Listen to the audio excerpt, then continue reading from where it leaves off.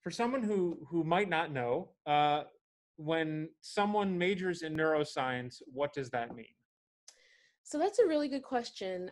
It can mean a lot of things. Neuroscience is really interdisciplinary, and that means you can be an engineer and study neuroscience, but overall, it's the study of the brain and the central nervous system, and it's understanding how the brain works, how the brain functions, how it functions in normal circumstances, and also in disease. So what sparked this curiosity in neuroscience for you?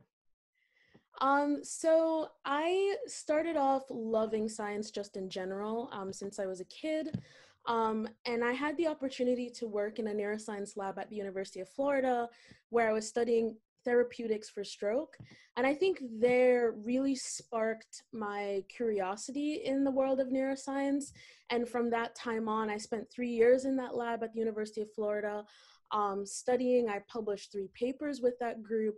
And I decided after finishing my tenure in that lab that I wanted to get a PhD in neuroscience. I really wanted to dive more into that world and tackle some of these difficult questions.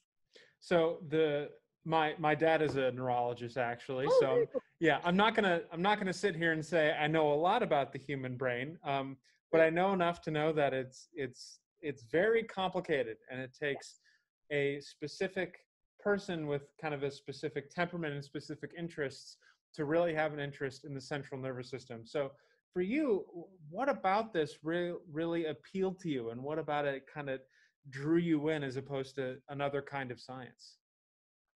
So all of what you said is exactly. Honestly, I'm really drawn to a challenge, and I really loved how complex the brain is and how intricate the brain is. Like, there's specific things that need to work together for proper development.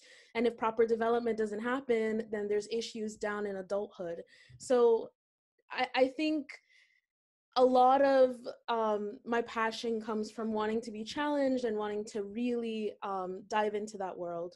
You mentioned that you went to school Mhm. in Gainesville, like that was your first, that's where you did your undergrad. Um, Yes. Before that, you lived in Jamaica. Why don't you tell me about growing up in Jamaica and your upbringing there? Yes, of course. So Jamaica is a beautiful little island in the Caribbean. It is surrounded by beautiful waters and beautiful people. And I lived the first 14 years of my life in Jamaica, with my extended family and my parents. And um, I loved it. I love Jamaica. It was beautiful. And one of the things that I dearly miss about Jamaica is probably the food. But to get back to my education, I went to St. Andrew Preparatory School in the Kingston. I then went to Immaculate Conception High School, where I basically developed my science and learned more about science. And that's where I was introduced to the violin as well. In Jamaica, I played violin starting when I was about 11, and I continue to do that. I still do to this day. But yeah, I think one of the big things that really stands out to me is that um, science was actually my love for science was created there.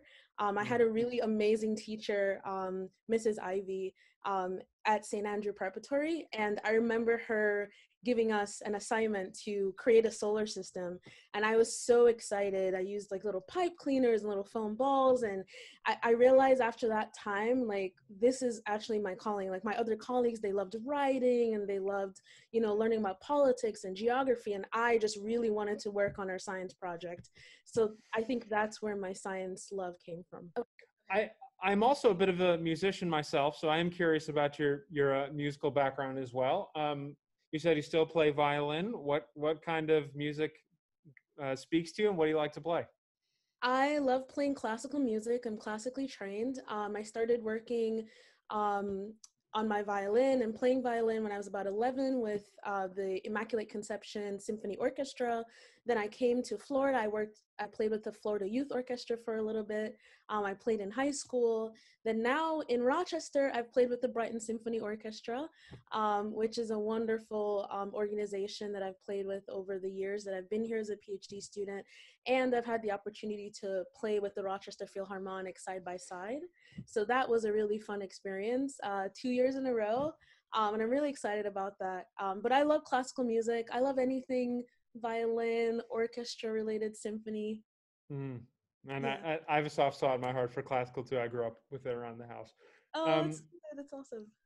so talk to me about your time at University of Rochester. I mean, earlier in the interview, you talked about how this one lab that you took when you were in Florida was really inspiring for you in terms of the neuroscience. Then after you decided that's what you wanted to pursue, um, I know University of Rochester is a very strong neuroscience program. But what was your time like there as a neuroscience student?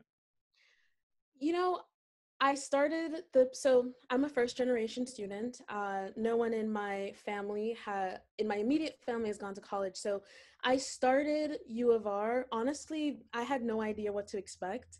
I knew I wanted to get a PhD. I knew it was going to be hard work, and I knew I wanted to do it in neuroscience.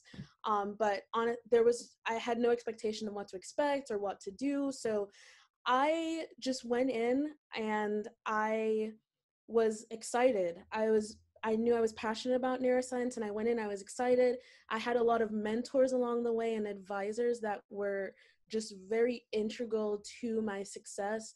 Dr. John Fox, who's the chair, Anya Majewska, who's my advisor and mentor, she has just gone above and beyond to advocate for me, to make sure that I succeed in the lab. And so many other people at NGP have just made my success a priority. So I think having those individuals in my corner, a part of my mentor village, as I like to call it, really helped me to get to this point. Moving so far away from family, I have never seen snow until I got to Rochester. I think the first time I saw snow was 2015 for the first time. So. And what'd you think?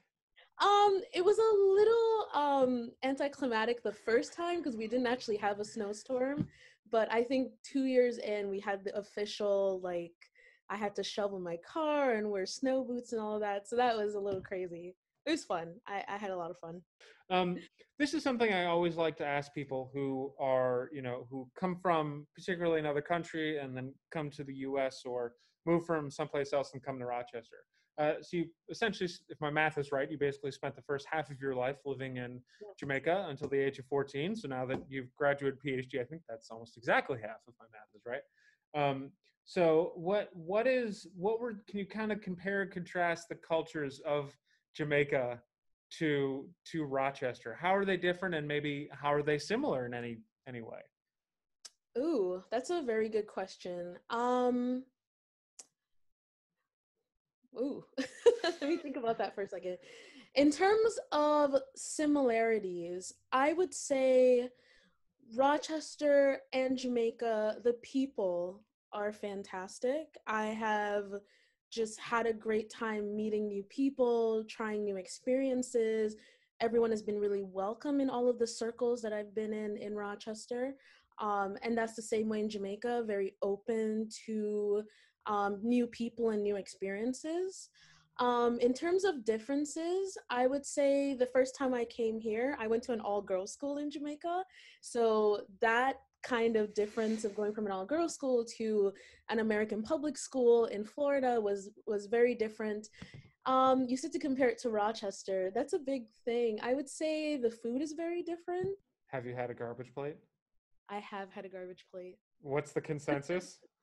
I think it's good. I actually think it's really great. I love that kind of stuff. It's really fun.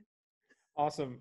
One thing I do have to ask you about, I mean, especially like I can imagine from your situation coming, from Jamaica, all girls school, then coming to Florida public school where there are boys and girls. America is kind of a specific high school culture. Yeah. Then really going into a field that's been predominantly occupied by white men for a long time. Yeah. What was that experience like? Because I'm sure, I mean, was there any Just talk to me about that. I mean, you must have felt like in some ways a sore thumb. I mean, I know you talked about the supportive community, but what was that like, kind of going into this environment where no one looked like you and the culture was different? Yeah, so I would say it was a very lonely experience at first, especially coming to Florida from that jump to high school. One of the things I've said before is that I wish I had people that looked like me, that were actually going to pursue a PhD in neuroscience. Not only women, because I'm a woman, I'm a Black woman, I'm also an immigrant. So having someone that has experienced all of my experiences would be fantastic. But I have found mentors along the way outside of Rochester, at Rochester. So I've been able to navigate some of those challenges over the years. Has it ever been like in the back of your mind that you would be the first Black woman to graduate with a neuroscience degree? Or did it happen? You're like, oh, cool. Like, were you thinking about it? So I had a feeling there were only a couple of Black students, but I had no idea that I was the first Black woman until I actually sent a text message to my advisor, actually, because I was going to post something on Twitter and just make a nice statement, and I wanted to make sure. And I said, Anya, am I the first Black woman? And she's like, yeah, you are. And Nathan was the first Black man to get a PhD. And I was actually surprised, but I felt really excited at the same time because I made history. And that's this can never be taken away. I'll always have this as being the first Black woman to get a PhD from U of R. So in neuroscience. Yeah, it's still pretty cool. Yeah. Two more things. I mean, I know right at the beginning of the interview, I asked you what neuroscience meant, and you said it's very multidisciplinary, and you could do a lot of things with it. What do you want to do with your neuroscience degree? What's kind of the career trajectory for you? So that's a great question. So in a couple of weeks, I'll be moving on to Stanford to do my postdoc with Dr. Mark Schnitzer. And I plan to work as a principal investigator. That's my ultimate goal. I'd love to understand learning and memory. I'd love to use my knowledge from my PhD looking at glia and understanding the role of glia in the learning and memory processes. So that would be my ultimate goal in the next couple of years. Cool. So you said principal investigator. Did I hear that correctly? Yes. Okay. So a researcher, a principal investigator, like an advisor.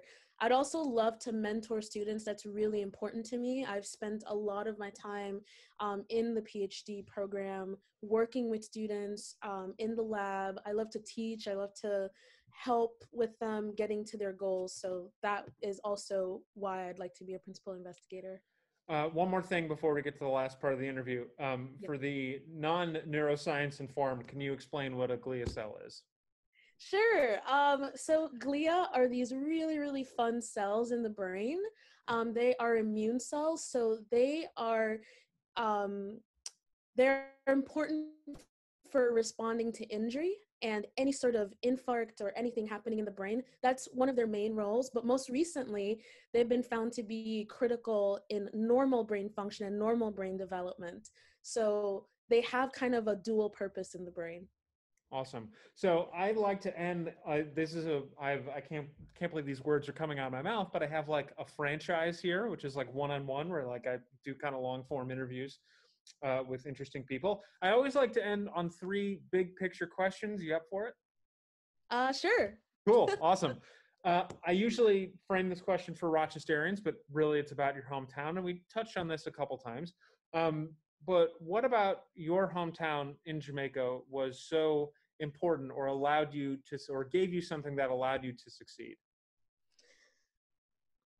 That's a great question. I would have to say the people, family roots, family culture, family, um, just everything about family was what allowed me to be successful. They pushed me, they encouraged my inquisitive nature, and most importantly, they told me to be fearless, which I think is important in jumping into such a big field that no one looks like me. So we talked about what you want to do next, being a principal investigator, working with glial cells, mentorship's also important. But if you could accomplish any one thing in your career and have that be like the thing you're known for or the thing you'd most like to accomplish, what would that be? Ooh, I I'd have to give you two things. I'd like to be known for doing rigorous science and exciting science, and also being an advocate for underrepresented groups, such as me, like Black women who want to pursue PhDs. I'll give you two. That's perfect. One last one. I think this kind of ties into this. Do you have any advice for someone who wants to be a neuroscientist, or do you have any advice for a Black woman looking to get her PhD? Yes, I do actually. I would say, first off, be fearless and set goals and follow your dreams, and don't be scared to advocate for yourself, and just start each new day, and be passionate about your field. It's kind of all over the place.